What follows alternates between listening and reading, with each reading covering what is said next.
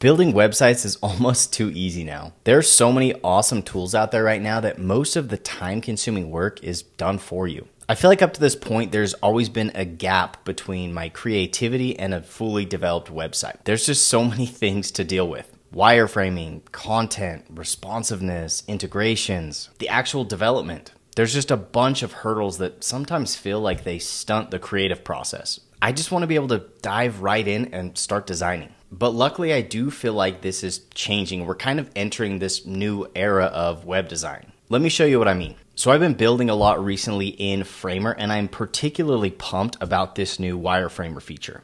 It kind of lays the groundwork so you can just dive right in and start designing.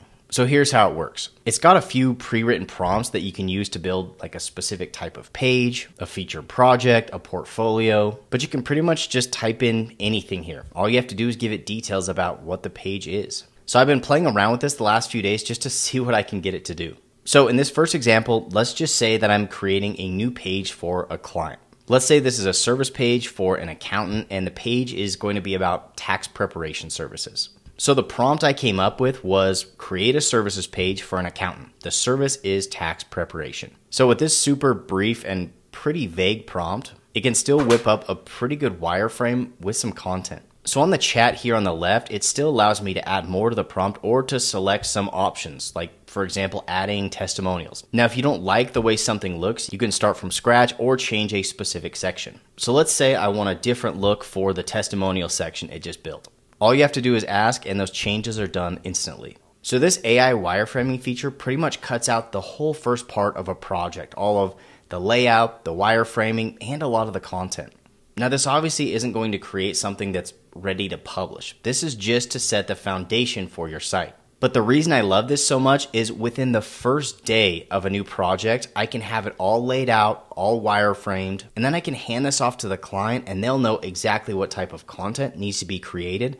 And we're also going to know what sections need to be designed, and we can even start selecting images and videos. So it just gives us this huge head start on the entire process. And this has been even more beneficial than I would have thought, because those first couple days and even weeks of a project sometimes just take a little too long to get the ball rolling. So being able to whip up these wireframes immediately is a huge win. So within this AI chat, there are a lot of other things that you can do.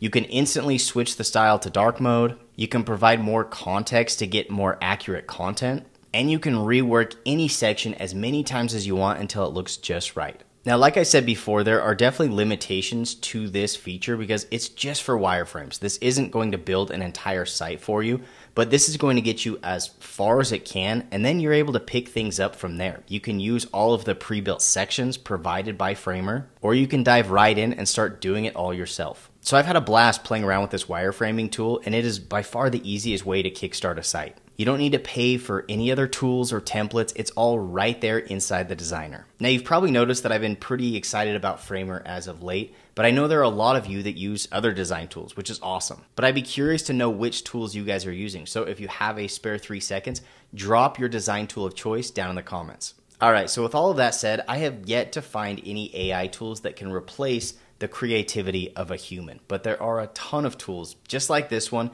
that can take the worst parts of the project off your plate. This is going to save you time, it's going to save your creative energy for the things that actually matter, and it's going to allow you to have quicker turnaround on all of your projects. So if you want to play around with this tool, it's right there inside Framer, and I'll be making tons of other videos in the future about other awesome AI design and development tools. So stay tuned for those, and we'll catch you in the next video.